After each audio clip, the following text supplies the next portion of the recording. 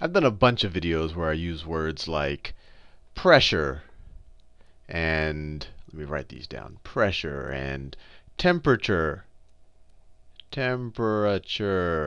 and volume. And I've done them in the chemistry and the physics playlist. And then especially in the physics playlist, but even in the chemistry playlist, I also use words like kinetic energy, I'll just write E for energy, or I use force and velocity. And a whole bunch of other types of, I guess, properties of things, for better or for worse. And in this video, what I want to do is I want to make a distinction, because it becomes important when we start getting a little bit more precise, especially when we get more precise in thermodynamics, or I guess the study of how heat moves around. So these properties right here, these are properties of a system, or we could call them these are macrostates of a system. Macrostates. Macrostates. And these could be macrostates. So for example, let me make it clear. When I call a system, if I have a balloon, if I have some balloon like this, and it has a little tie there, and maybe it has a string. This has these macrostates associated with it. There is some pressure in that balloon. Remember, that's force per area. There is some temperature for that balloon, temperature. And there's some volume to the balloon, obviously. But all of these help us relate what's going on that inside that balloon, or what that balloon is doing in kind of an everyday reality. Before people even knew about what an atom was, or maybe they thought that there might be such an atom, but they never proved it, they were dealing with these macrostates. They could measure pressure, they could measure temperature, they could measure volume. Now, we know that pressure is due to things like you have a bunch of atoms bumping around, and let's say this is a gas. Well, if it's a balloon, it's going to be a gas. And we know that the pressure is actually caused, and I've done several. I think I did the same video in both the chemistry and the physics playlist. I did them a year apart, so you can see if my thinking has evolved at all. But we know that the pressure is really due by just the bumps of these particles as they bump into the walls of the side of the balloon. And we have so many particles that at any given point of time, some of them are bumping into the wall of the balloon. And that's what's essentially keeping the balloon pushed outward, giving it its pressure and its volume. We've talked about temperature as essentially the average kinetic energy of these balloons, which is a function of these particles, which could be either the molecules of gas, or if it's an ideal gas, it could be just the atoms of the gas. Maybe it's atoms of helium or neon or something like that. And all of these things, these describe the microstates. So for example, I could describe what's going on with the balloon. I could say, hey, I could just make up some numbers. I could, the pressure is let's say it's 5 newtons per meter squared, or some number of pascals. The units aren't what important. In this video, I really just want to make the differentiation between these two ways of describing what's going on. I could say the temperature. I could say the temperature is 300 Kelvin. I could say that the volume is, I don't know, maybe it's 1 liter. And I've described the system, but I've described it on a macro level. Now, I could get a lot more precise, especially now that we know that things like atoms and molecules exist.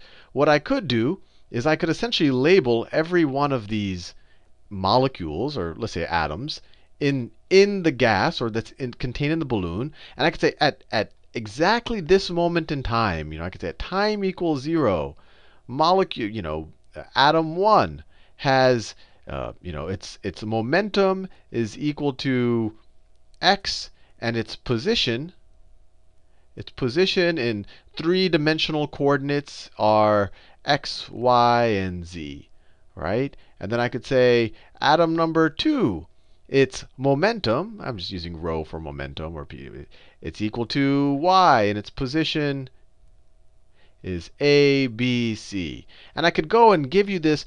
I could list every atom in this molecule. Obviously, we're dealing with a huge number of atoms, on the order of 10 to the 20 something. So it's a massive list I would have to give you. But I could literally give you the state of every atom in this balloon. And if I did that, I would be giving you the microstates, or I would give you a specific microstate of the balloon at this time.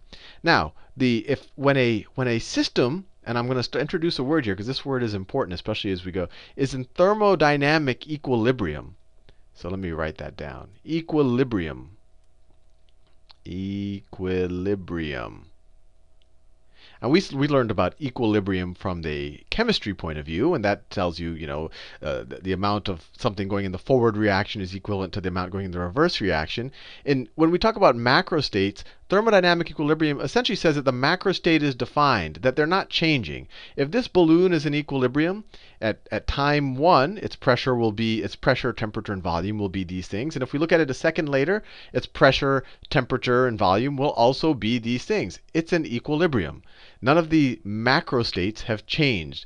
And actually, I'll talk about in a second, in order for these macrostates to even be defined, to be well defined, you have to be in equilibrium. I'll talk about that in a second.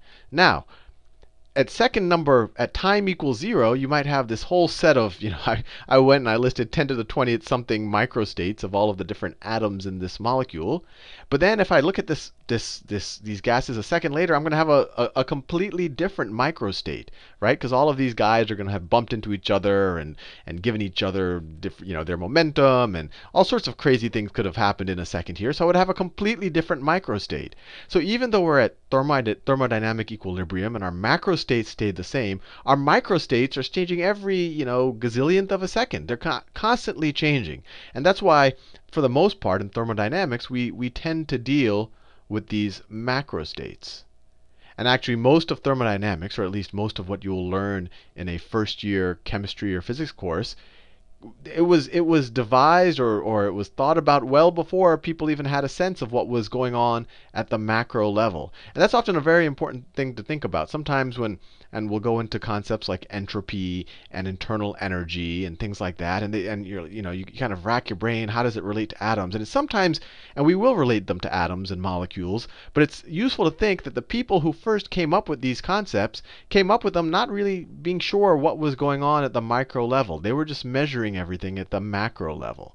Now, I want to go back to this idea here of equilibrium. Because in order for these macrostates to be defined, the system has to be in equilibrium. And let me explain what that means.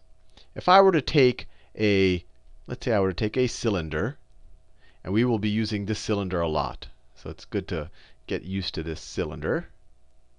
Get a cylinder there, and it's got a piston in it. And that's just it's kind of the roof of the cylinder can move up and down.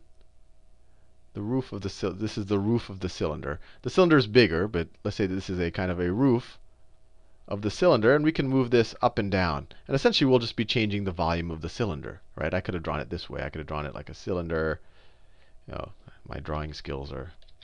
I could have drawn it like this, and then I could have drawn the piston like this. So there's some depth here that I'm not showing. We're just looking at the cylinder front on, right? And so at any point in time, let's say the gas is between the cylinder and the floor of our container. We have a bunch of molecules of gas here, a huge number of molecules. And let's say we have a rock on the cylinder that essentially, let's say we're doing this in space. So everything above the piston is a vacuum. Actually, let me just erase everything above. So let me just erase this stuff, just so you see it. We're doing this in space, and we're doing it in a vacuum. So let me write that down. So all of this stuff up here is a vacuum, which essentially says there's nothing there. There's no pressure from here. There's no particles here. It's just empty space. And in order to keep this, we know already, we've studied it multiple times, that this gas is generating, things are bumping into the wall of the floor of this piston all the time. They're bumping into everything.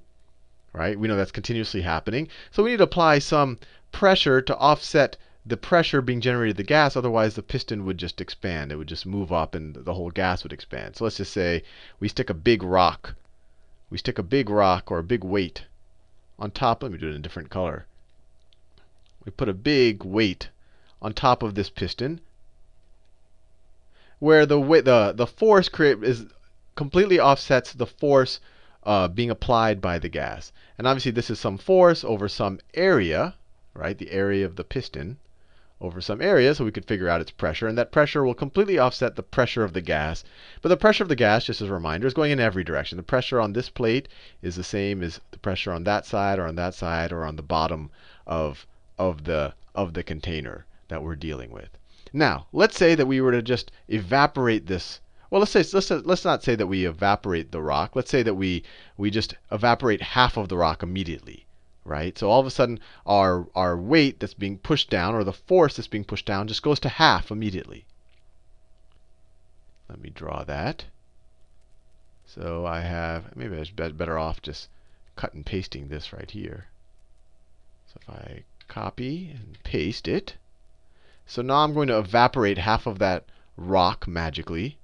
So let me take my eraser tool, and I just evaporate half of it. And now what's going to happen?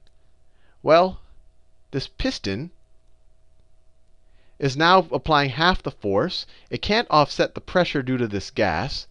So this whole thing is going to be pushed upwards. But I did it so fast. You could try it. I mean, this would be true of a lot of things. If you had a weight hanging from a spring and you just remove half the weight, it wouldn't just go very, nice and smoothly to another state. What's going to happen is, and let me see if I can do this using their cut and paste tool. It'll essentially, right when I evaporate half of it, the gas is going to expand a bunch, and then this weight is going to come back down. It's going to spring and go down. So let me do it again. It's going to expand because that gas is going to push up, and then it's going to come back down, and then it's just going to oscillate a little bit, and then eventually it'll come back to some stable, and maybe it'll go back. It'll be like right about there. And let me fill this in. This shouldn't be white. This should be black. Let me put some walls on it, on the container. Some walls on the container. So if we wait long enough, eventually we'll get to another equilibrium state where this thing isn't, the piston on top isn't, or the ceiling isn't moving anymore. And now the gas has filled this container. Now, at this point in time, we were in equilibrium. The pressure throughout the gas was the same. The temperature throughout the gas was the same. The volume was in a stable situation. It wasn't changing from second to second.